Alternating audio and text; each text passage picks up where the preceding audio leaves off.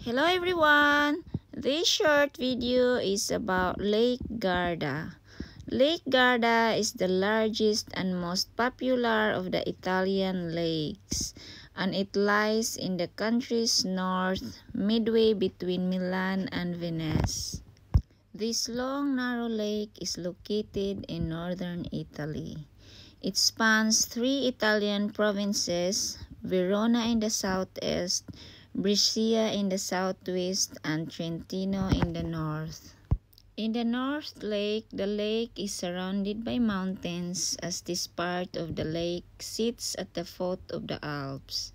The southern area around Lake Garda is flatter and less dramatic, and can be several degrees warmer than the northern end of the lake.